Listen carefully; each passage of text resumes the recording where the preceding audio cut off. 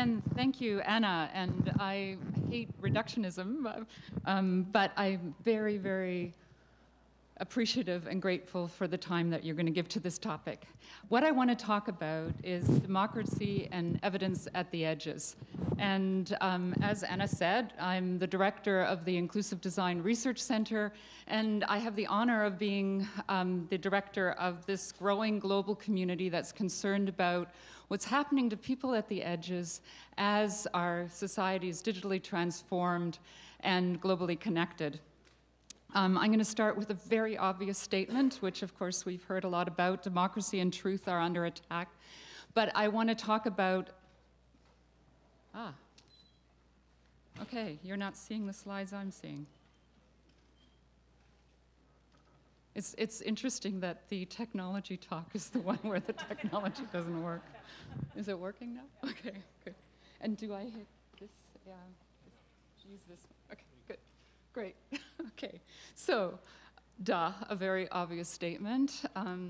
But the piece I want to talk about is a different threat, not the cybersecurity threat, but one of the casualties, I think, of polarization is that we fail to self-criticize and we fail to grow. What happens when both truth and democracy is under threat is we defend democracy and truth, and in the process, we tend to reduce them. Democracy is reduced to majority rules, and truth is reduced to quantified evidence. And I know this is a cheap shot, but what is democracy when it supports a cheap beer over critical health services for someone's child? It is a cheap threat, cheap sort of joke or point to make, but it doesn't express the fury, and I don't know how to express the fury I felt when I was encouraged to celebrate beer while looking at the face of someone whose essential services have been canceled. And I wonder, we saw the survey of what we think the state of democracy is in Canada, but this, I'm very ashamed by this when I talk to my friends around the world. And what is the effect of majority rules on people struggling to survive when the majority takes survival for granted? What is truth when it only attends to the large homogeneous numbers? What happens to the truth of those heterogeneous minorities? How can they count? If you take any population and you plot their needs and characteristics on a multivariate scatter plot, because we're all complex, what you see is a starburst. And what you'll see is that there is a critical mass in the middle, and as you spread out, the dots get further and further apart. That critical mass in the middle is what everything is designed for, the people we pay attention to. That is where the scope is. Everything outside of those circles is where there is no scope, there is no influence, there is no power, and where if our democracy is a popularity contest, that's where the unpopular are. The other thing I want to self-critique as a progressive, as a fellow progressive, as was stated earlier, is that we defend diversity and inclusion by pulling up the bulwarks around protected identity groups. And what I want to ask is what happens to people who fall through the cracks or get stranded at the edges? It makes it even more difficult for anyone that doesn't have those identities, that doesn't meet the criteria of those identity groups, to get the type of social justice that we think our democracy affords. And of course, this is a tech session. I do speak code, but I'm not a techno-solutionist. So I want to talk about what is happening with technology and data-driven decision-making that amplifies and automates these patterns. I'm going to tell you a story. I worked with the Ministry of Transport, which turned 100 years, and they wanted advice on how to deal with automated and connected vehicles. I was able to play with a number of learning models. These are the intelligent systems that are supposed to tell cars what to do in intersections. Do I go forward? Does it change direction? Or does it stop? And what I was able to do was to bring a number of anomalous, some of those edge individuals to these models. These were individuals that were pushing their wheelchairs backwards through an intersection, an unexpected way to move through an intersection. In fact, when most people encounter them at an intersection, they often will grab the chair and push it back onto the side of the intersection where they came from.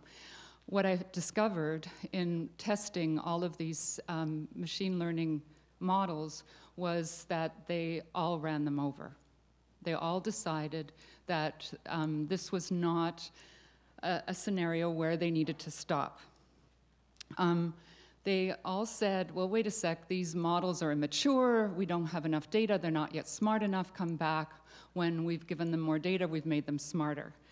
What happened when I came back, and they had fed the systems learning material about what happens with individuals going through intersections in wheelchairs, is they ran them over with greater confidence.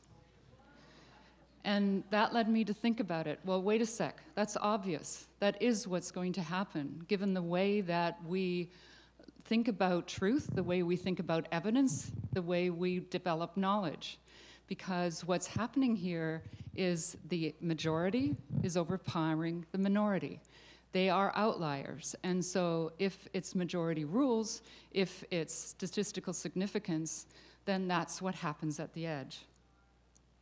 So progress is not always, of course, a good thing for us progressives. I went back to look at early speech recognition. I had been working in the 80s on dysarthric speech, and these are individuals that have repeatable speech, but only their family and friends who are very familiar with them can understand them. And we were able to reach 200 words recognition with voice recognition systems. And how many of you today have used voice recognition systems to get essential services or to talk to your government or to, I mean, I'm sure many of you, or at least this last week, have done that. But what I discovered was that those same speech models were not recognized by any of the smarter, much more technically advanced systems that are there.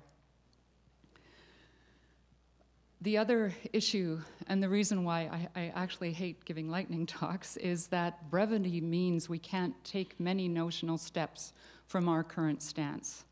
Where does that leave people that are very different from us? Where does this leave people that are very different from the majority?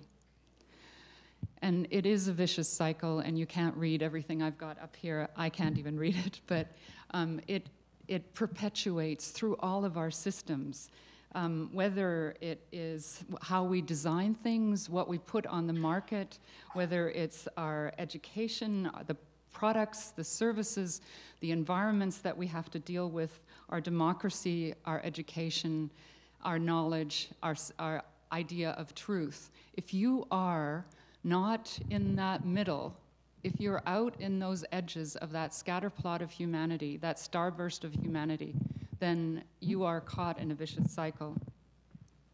So because I need to be brief, I'll tell you a few things that I've been doing to try to address this as a techie. One of them is, and I can't describe it fully, but I've been playing with something called the lawnmower of justice. What I've done is I've taken that Gaussian curve for any of you that are academics or researchers. It's basically the distribution of all of our needs and characteristics on a multivariate scatter plot. And I have said, okay, we're going to take away the privilege of being the same as many other people.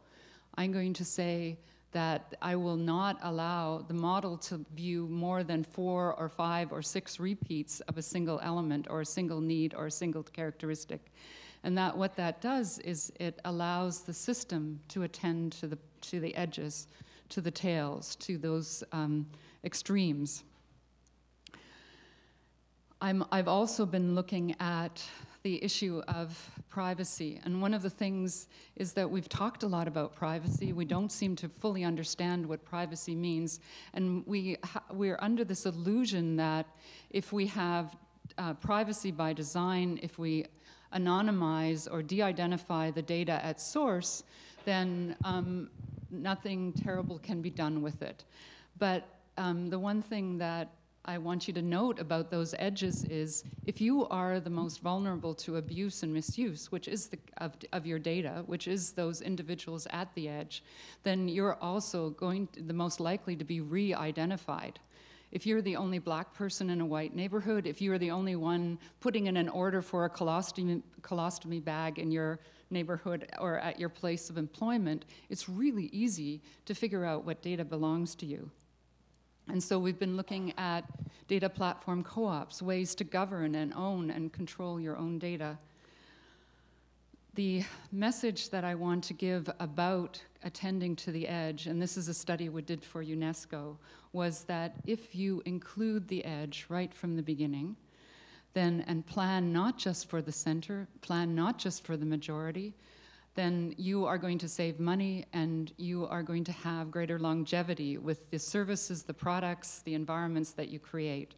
Because what will happen is it might take a little bit longer, it might cost a little bit more at the beginning, but you'll have something that's adaptable and something that doesn't continuously need to be hacked or need to be remodeled, etc. And so you will create a much more flexible and adaptable system. And much of this, we promote this notion of the 3 dimensions of inclusive design. Recognize everybody is unique. We're all different. And what we need to do is to understand our own difference. Provide self-knowledge. So not just make machines smarter, but make ourselves smarter about what it is that we need so we can self-advocate. We need to ensure that these tables, all the processes of design, of governance, etc., are designed inclusively. We heard about people who are the firsts joining government, but joining a government that was never designed for them, and the struggles and the frictions that you feel when you are you're invited to the table, but the table really doesn't work for you. And we need to think in systems. We need to think beyond that tweet. We need to think beyond, because we're living in a complex adaptive system, and we can't be brief about the really, really complex, important, critical issues that people are feeling. It's easy to say buck a beer, but it isn't easy to talk about all of the very, very important things and critical life-threatening things that people are facing in this society. So my last message, intelligence and design that understands, recognizes, and serves diversity is better able to respond to the unexpected, detect risk, adapt to change, transfer to new contexts. It has greater longevity, it may reduce disparity, and it may lift us out of some of the ruts that we're experiencing. Thank you.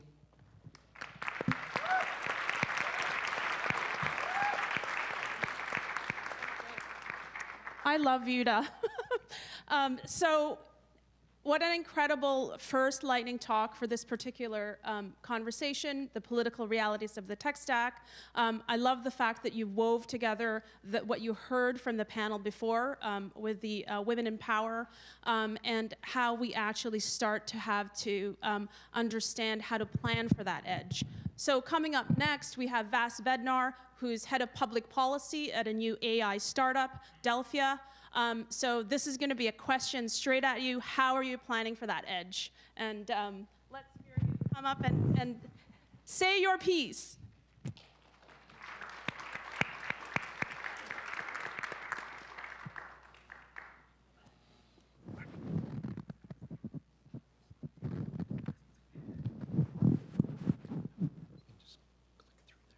Thank you so much. Thank you so much. I'm actually not going to be diving into Delphia. I hope that's not too disappointing. My understanding is that I've been cast a little bit as the villain of this panel. You know, You can take it. You can take it. I can take it, and I will take it. So I'm coming from the private sector. And the private sector, we seem to have this rudimentary understanding, or that we perpetuate, you know, it's inherently bad. So some of you, maybe your ears are turned off. You understand my perspective, what I'm going to say about public policy and politics. Or you're not even here in the room, which could be, you know, some of your cohorts, given the way we've organized the conference. I'm going to offer you a bunch of different thoughts that I hope seed great conversation in our panel. The first, from a public policy perspective, is just the reality that much of what we call public policy has actually been privatized. And this has nothing to do with tech, it has to do with how public policy is evolving. We increasingly outsource and pay for expertise that may come from a think tank, a consulting firm, or a panel. I chaired the expert panel on youth employment. Prior to this being at Delphia, I worked on the public policy team at Airbnb. Prior to that, I was at a think tank that looked at the economic, factors for shared democratic capitalism and prosperity. So that's a little bit of my perspective. I'm pro-technology, but I'm also pro-public policy. I also emailed my fellow panelists, what does the tech stack mean? And no one replied, so if anyone knows, I do think it's like a little bit challenging to lump kind of all technology pieces together, but let's do it and see where we get. Also, I'm obviously not a designer because my slides are extremely rudimentary. So, what are the political realities of the tech stack? Where to start? Ryerson has helped me frame this as how we can move forward with an eye out for tech's unintended consequences. When it comes to thinking about the political realities of starting to govern technology or having government interact more with technology, I think we need to think of three things as foundational. The first is that our outcomes are only going to be as good and as strong as our democratic institutions, right, as our regulators. Secondly, if government doesn't continue to seek to be a little bit more creative about how they find that balance with technology, I think we could see more threats to our economic prosperity. We often kind of speak out of both sides of our mouth. We invest broadly in something we call innovation. We talk about Canada's doesn't have a startup problem, it's got a scale-up problem. That's true. And then we're also kind of speaking more and more about how we can curb these unintended consequences, anticipate them, and kind of govern global platforms that are not necessarily within the jurisdiction of a municipality, a province, or even fitting well with our federal government. Why do I care? Why should you care? Why does this matter to democracy? I wonder and I worry that as we see that pace of technology and that usership, that participation accelerate, what could this generation, our generation, see as an evolving role for the state? So an example of this is .health. I don't know if any of you are participating in that. Yes, aggregating your digital records, your health records, so that they can move with you. Thank you so much for putting up your hand. I love audience participation like that.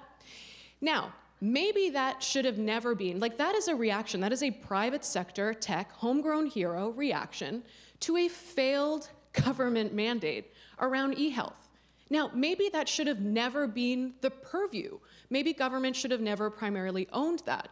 But if you're able to do that individually for a modest fee from your phone, how does that, or how could it change what you see as being the role of the state? What are some of the, at least what I think are the political realities of seeking to regulate this tech stack? One is that there's a bit of an invisibility politically, right?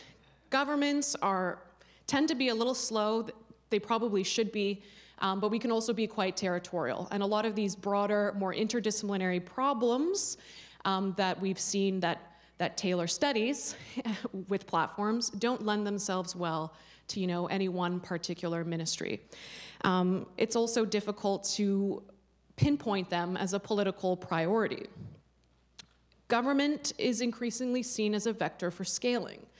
When I worked at the Ministry of Education, apparently, I've had 18 jobs. When I worked at the Ministry of Education, government was often viewed as a vector for scaling. So people would come to the ministry with great ideas. Maybe their work was hyper-localized, it was a pilot, or it was at one school board or one school. And the role of the state, the role of government, was seen as something that could then infuse this throughout. And when you think about how public policymaking has been evolving, we have much more of a kind of Spice Girl model of public policy, right? Tell me what you want, what you really, really want. We don't necessarily elect thought leaders, we elect thought followers, right? Tell me what you're going to do for me, and that's kind of what I'm going to hold you to. I pointed to that tension in terms of economically betting hard on innovation. But something else I'll bring up from, it's not quite a diversity perspective, but an observational share is that we're also seeing, first of all, it's very complicated to talk about, all technology kind of factors together in the way I'm trying to with you. But there is a little bit of anothering in tech that I think is happening in our Canadian public policy conversations. Most of the global platforms that we've villainized or vilified are not made in Canada. So I also just want to point out and put it as food for thought that there may be an inequity in terms of how we're deciding, who's problematic, who needs or is having that clash with the state. I'll point to Shopify. We want 10 Shopifys, right? I like Shopify. Shopify is great. Nobody is calling on Shopify to automatically charge HST on its businesses that are earning more than $30,000. I'm not saying that they necessarily should. I am just pointing out that we don't have those conversations. Another company with a bit of a halo, it's not Canadian, is Etsy. Right? I guess it's just something about artisans that they're not on our radar. But these activities are kind of the same that we're looking at in terms of platforms and actors and what businesses people may or may not be conducting on them. What is the future of technology and public policy? What are we seeing? What should we see? Fundamentally, I don't think this will change, but government should continue to own regulation and enforcement. We cannot expect private companies to reliably take that on, even though surveys are showing, like that Edelman Trust Survey, the Trust Survey, people are looking to business to lead. People are looking for businesses to lead on diversity, women on boards. These are things that we're tentatively kind of trying to make public policies around, but people are looking for that kind of leadership that is political leadership from the private sector and perhaps also from technology companies and pushing them in that regard. A very crude analogy I'll give you, and we can discuss it during questions or not, has to do with driving a car. So I don't know if people get driver's licenses anymore, but we have speed limits. And they're posted, and you know what they are. And we make cars, and cars go much faster than the speed limit. And nobody's calling on Chrysler to make sure that when their car's in a school zone, it's not going more than 40. What we do is we hold the driver, the person, accountable. And that's what a lot of platforms are engaged in conversation right now too, in terms of where the vector for accountability is, what's most appropriate, what's realistic. I think it would be odd if we moved forward without looking at what we've already established in terms of some of those baselines and goalposts. We have to continue to redefine what a reasonable role for business is in terms of setting desirable outcomes. Increasingly, the lever that the state seems to have is taxation. And also, I wanted to speak more about this, but maybe this is something more for lunch. That excellent article in the Globe and Mail this morning around how we're driving blind in Canada as policymakers. We have this crazy data deficit. We have a patchwork of static data sets, and we're trying to make informed public policy decisions because these are the data sets that we've trusted. How can we move forward partnering? How can we use more novel data sets to complement what Statistics Canada is using and talking about so that we have a more accurate picture of sentiment in Canada, priorities, ideologies, what people want, what people need. And the regulatory era. I think this is not like a sexy sentence, it's also not like an evil sentence to say, but I think the next kind of phase of the digital era is around regulation. And I wanted to offer you kind of two follow-up readings that aren't from me, but are very useful in this regard. One is called Regulatory Hacking, and it sort of makes the case that now we have more entrepreneurs, social innovators that are fundamentally working to make the world a better place. They're going to come up against particular regulatory landscapes that they may have inherited or that may have never considered them. So how do we work together? How do we navigate that moving forward? The second is my favorite public policy book from 2017, and yes, I keep track of them. It's called Everybody Lies by economist Seth Stevens Davidson. he worked for a bit at Google, and it's about the intimacy of the Google toolbar. So I'm willing to bet most of you would rather I see you close up and naked than share your Google search history for like the past year or the past month, right? Now, the book was fundamentally mismarketed, not that I'm in marketing. I think they were trying to have a kind of Malcolm Gladwell thing going on. But if Google knows things like, after the 2008 recession in the US, it was predicted in the hardest hit areas there would be an increased rate of reported child abuse. When we looked at the caseloads in the book as policy people, there was no uptick. And we thought, wow, that's great.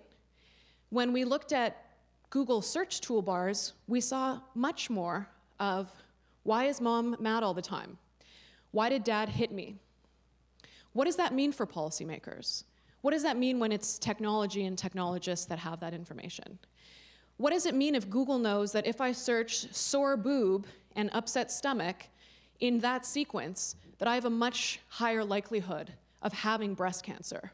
What should Google do?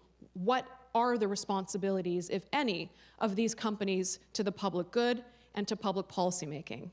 I don't have the answers for you, but I'm very happy that I could raise some of these questions and give you food for thought during this lightning talk. Thank you. Thanks very much, Vass. Obviously, we chose the right person to take on the challenge. You did a great job, and I love the phrase vector of accountability. I think that's exactly what we should be thinking about right now. And I think Taylor, who's the new chair in media ethics and communications at McGill University, might have some ideas on where that accountability lies in government. I hope that's what your talk is going to be about. Well, okay. I found I was doing it about an hour ago, so we'll see what it's about. But no, oh, I keep that up? Sure. I was looking forward to moving from moderator and having to be moderate to being on a panel with Vass, so we could just play our roles and fight in public, which would have been fun. But actually agreed with almost everything she said. So that's a little bit disappointing. But I thought I could talk a little bit about the politics of this, but coming from the governance side.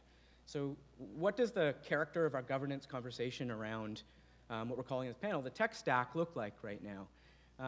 And when Vass sent around the note saying, what's the tech stack, I think nobody knew the answer. Partly because it's kind of meaningless to talk about the technology sector now. The trope is that it's like talking about the electricity sector, right?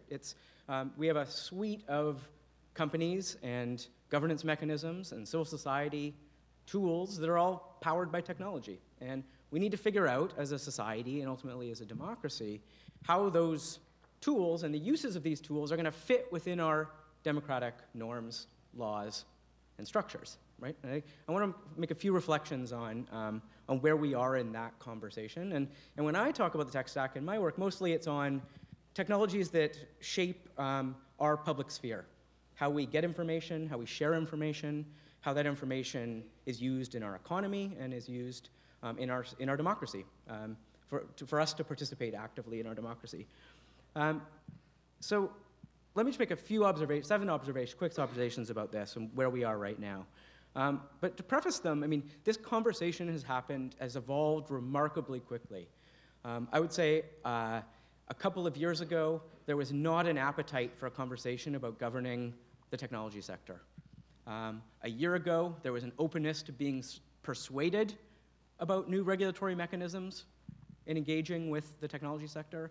And now there's an open search for how we should do it. And that is, in a public policy sphere, that is an incredibly rapid evolution. But it demands on us, in a community that's been advocating for regulatory shift, or for legal shift, or for governance changes, to engage with that conversation. So first point I want to make, I think there is a legitimate crisis of trust in our integrity in our technology sector right now. This has to do with how companies are managed and operated on one side. But the flip of it is the effect that the companies are having on the integrity of information in our democracy itself. And that is also creating a crisis, not just in do we trust these companies and how they're operating and how the effect they're having on our lives, but do we trust the information in our democracy at all? And I would argue that's a very slippery slope. Once we head down that track, it can be highly, highly damaging. And I think if you look to the United States, you can see what this looks like a few months or a few years ahead of us. And so in the Canadian context, I think we really need to be concerned about what happens when the bottom falls out of that trust and information in our society. The second point I want to make, this is both a supply side and a demand side problem. On the supply side, it is the very design of the digital infrastructure itself that has both positive and negative repercussions to our society and to our democracy. We need to look at that design and the incentives that are built into the design of that infrastructure.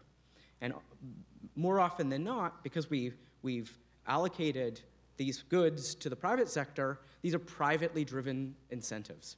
So we need to examine those. On the demand side, we need to look at how these technologies are changing our consumption and our behavior and even our minds, how they're rewiring society to function in different ways. So both sides of that equation. The third point, I think we're in a moment now that is roughly analogous to the lead up to the 2008 financial crisis. You have a sector of the economy, of our society, that has built highly profitable markets, but whose financial incentives are against meaningful reform. This is not the fault of companies, it's the fault of the way we've structured these companies in our economy. And so to that, when you have a private sector that has led to a market failure and a series of negative externalities, that is the time for governance and for public policy. So now is the time for that conversation. The fourth point, and this goes to what Vass was saying about how many of these governance decisions and governance processes are being outsourced to the companies themselves. The regulation of speech is now happening by the algorithms of platforms. The regulation of our hotel industry is happening largely via platform companies. And just before the panel, I was making this great point, which was that yes, we are now starting to have a regulatory conversation about Airbnb, but they've been in Canada for 10 years. And they've been making decisions that have an impact, a social impact, up until then. And to their credit, I think in the Airbnb case, less so in other platforms in my view, have taken that responsibility relatively seriously and have governed in a relatively responsible way. But that's not because of being forced to do so or being brought into our democratic norms and institutions and mandated to do so. And that's a real disconnect we have to think about. If that's the case, we need to figure out how to bring these technologies and the behavior that these technologies enable into our democratic institutions. And I think we need to do so, and it's critical that we do so, because it is governments that have democratic accountability. It may be the case that a private company can much more efficiently moderate speech at scale in a society. I grant that. But they don't do so with a democratic mandate. And that is a disconnect that governments need to get their heads, need to engage with. It's going to be very difficult to figure out how we govern speech in Canada on platforms. Absolutely. But if governments aren't doing it, interests that do not have the democratic integrity of Canadian society in their incentive structure are going to make that decision. And that's something we have to talk about. That may or may not be a good thing. Final two things I'll say is if we're looking at governing this space, there are, I think, some easy things we can do quickly, and there are some really difficult challenges we're about to dive into. On the easy side, and it's crazy to say that these are easy, but it's relative, we can reform our data privacy laws. There are models for how this is being done around the world. We can coordinate with those other models, and we can experiment. We can add rigorous advertising transparency, so we always know why we're receiving the information we're receiving in this digital space. We can talk about identifying automated accounts. We can talk about taxing companies in different ways that bring them into our economy, rather than having a lack of that tax revenue in our economy. We can modernize competition policy, right? There's a number of things we can do relatively easily. But I would suggest there's some really difficult challenges here too. And let me just mention a couple of them. One is we need to figure out how we're going to moderate speech at scale in our society. Right now, that job's being outsourced. We do not know how to bring the moderation that is currently in evolution within the platform system into our own laws and norms. We need to figure out liability. How are we going to transfer the liability we impose on actions in our society to actions in the digital space? We don't have a good answer to that yet. Final thing I'll mention is the entire algorithmic and automated system that drives the digital economy also needs to be brought into our norms and legal regimes, normative and legal regimes. And we haven't figured that out yet either. So I think we're headed into a pretty wicked set of governance challenges, but we're having them now. And that is a consequence of a real shift in how we view the technology space that's literally happened just over the last couple of years. So I'll leave it at that. Thanks very much, Taylor. That's great. Thank you very much for just pinch hitting there at the last moment, but you did a wonderful job of setting up the issues that we're now facing. We only have 10 minutes left for questions, so I'm going to actually open the floor immediately, but if you don't mind, I wouldn't mind asking the first question, which is, I'd love for you guys to actually just riff on this notion of accountability, specifically associated with the algorithmic biases that you referenced at the end, and that you also spoke about, Jutta, and who is ultimately going to be responsible for this, and how are we going to start to sort of find a solution around that, on who's accountable for the new stuff that's being made, and then how do we regulate the stuff that's already out there? Right, and I think the danger comes when the decisions are based upon particular data sets. So it's up to the decision makers to make transparent what is the basis of their decision, and we as the public need to be able to audit what is missing with the evidence that is being used. So I think it needs to be a more complex conversation than just privacy or AI or intelligence or evidence. We need to think as well about data use regulations and the specific dangers of data abuse and how do we protect people from those. So anyone that is in a position of power and that is making a decision needs to not say, oh, the machine decided, or the evidence decided, or the majority voted in this way, or the numbers tell us this, or those sorts of things. That's not enough. We need to be able to see who's represented in those numbers, who is missing, what are the gaps, and is everyone that is impacted by those decisions adequately represented within that evidence that we're bringing forward. Do you think the regulatory environments in government are actually prepared to have that quite more complex conversation, Taylor or Vass? No. I heard a no over here. I think they're getting ready. Look, public policy needs more technologists, and technology needs more public policy. So talking about biases and algorithms is actually a lot easier for us than talking about some of our natural biases that we now often call, or kind of euphemize as unconscious bias. So what's the penalty for in real time when I didn't get that promotion because I'm a lady, or you didn't get hired because of your address or your ethnic sounding name? Those are other real ways that these biases are enacted. I know this is not the best analogy, but I think technology is going to be part of the solutions as well. So we know, and we have research that shows, when we anonymize, when we take out names, when we take out addresses, when we do certain things, say with job screening in the future of work, that we have more equitable outcomes, and we can agree that we want those equitable outcomes to happen, and that they could probably happen more efficiently with a platform-based kind of space. So just one quick aside. When I chaired the expert panel on youth employment and we were talking about the future of work, a fundamental difference for this generation that we often talk about now is the digitization of the labor force, right? This has hyper-inflated the need for social capital. And we say it to people without thinking. We say, build a network. It matters who you know, and that's because the digitization of the labor market has increased the pressure on those entry-level jobs. You can get more labor market information than ever before. You can apply to a job Sunday night in your sweatpants with a glass of wine.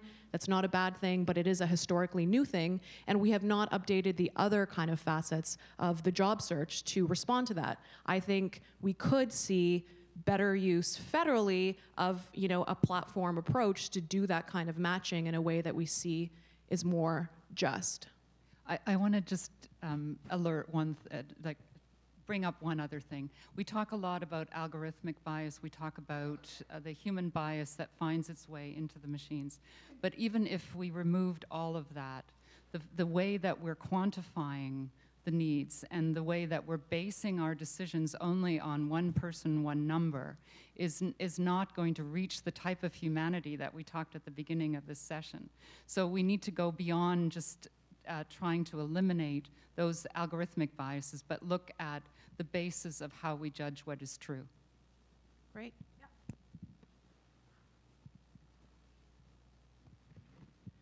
There's a federal panel operating right now on regulation of all communication, including internet, television, journalism, everything. It's getting zero coverage. Do you know what they're doing? Like, I know, I read the coverage of them being appointed, and it's a pretty high-level panel, so obviously.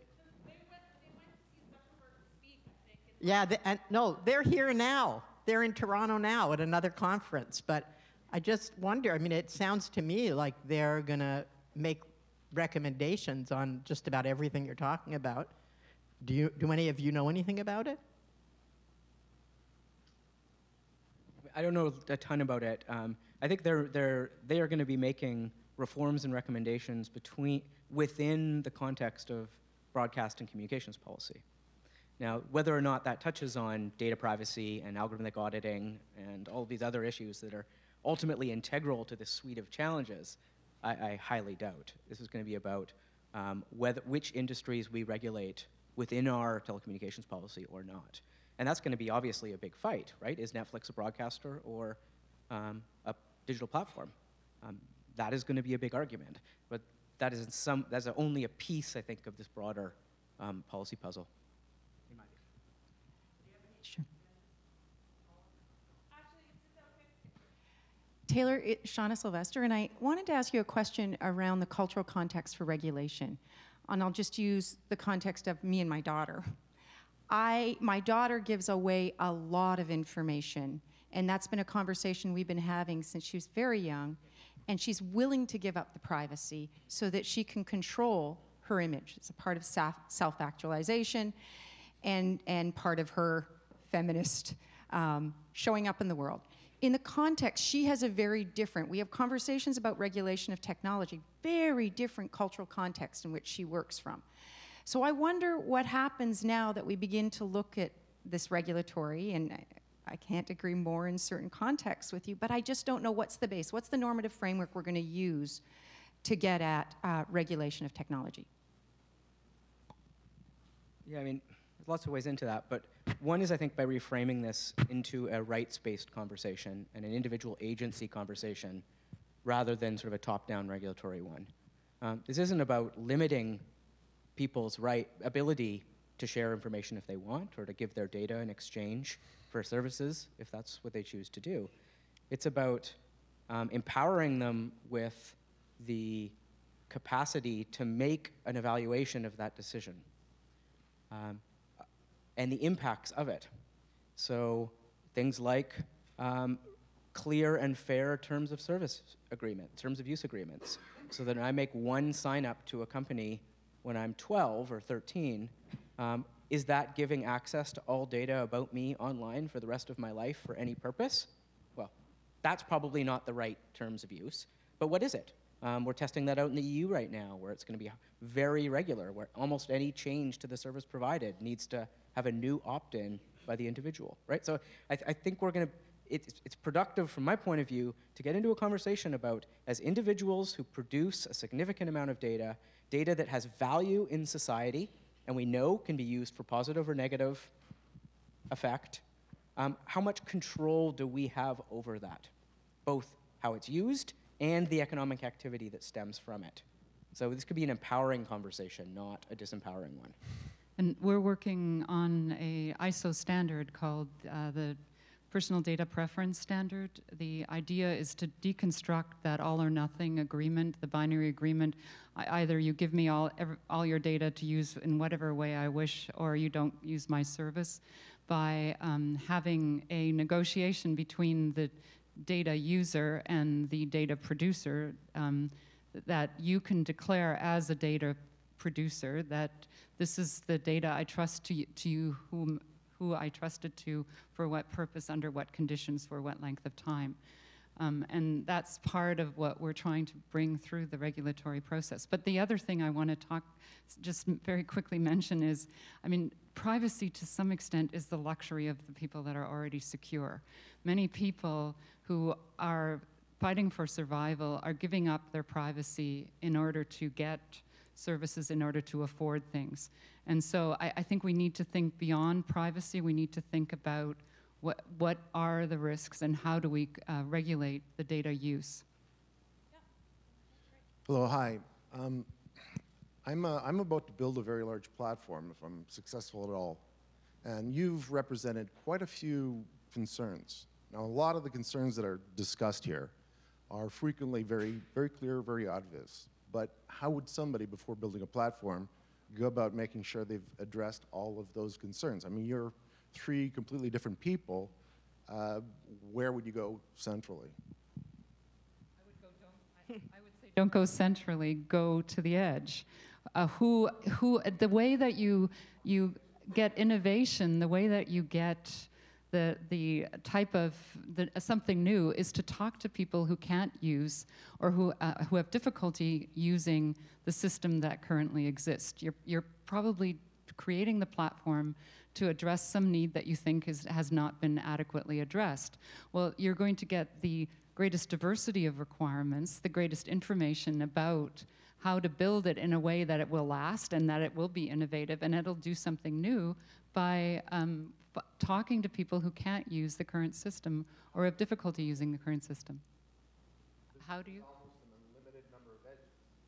So how do you address it? You can't go to everybody. No, you can't go to everybody, but you iteratively, and I'd love to talk to you more about it, but we have a toolkit which shows how you can iteratively, continuously question again who is missing, who are we not including.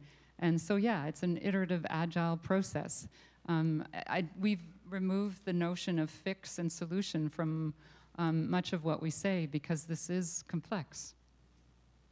Yeah, can I say one quick thing on that? So last comments from Taylor and Vass. I'm sorry, no more time for questions. Go. Okay, I'll go and then you can give the last word and contradict me.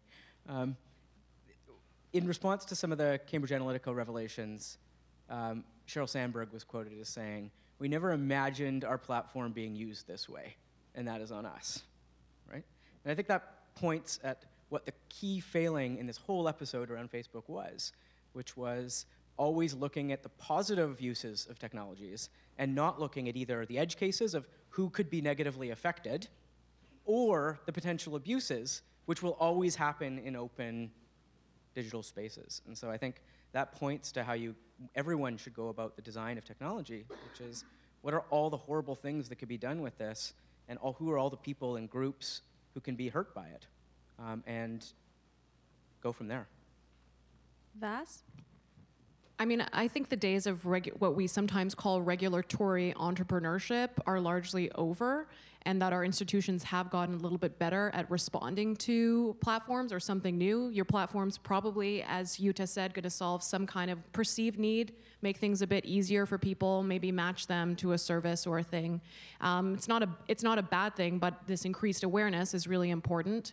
And we are seeing more partnerships or sharing between technology companies and government. One good example here locally in Toronto is Waze. They have a partnership with the City of Toronto. I'm no urbanist, but we're using Waze data to complement what we already use around traffic planning and urban planning and where we need more public transit. That's probably a good thing. It's not unintended consequence of Waze by any means, but at the same time, we have, tightened up distracted driving laws, and I have definitely clicked passenger when I'm driving somewhere and I need to figure out how to get there with Waze. So, there's room to improve. Thank you very much, Jutta, Vass, and Taylor. We now have a break, so for those of you who have questions for these people, you can actually talk to them. And lunch is quite a bit shorter. How much shorter, Jim? No. Lunch, we're on a lunch break now? Yes, so how much? Oh, it's 10 minutes shorter. Okay, great. So you've got 40 minutes.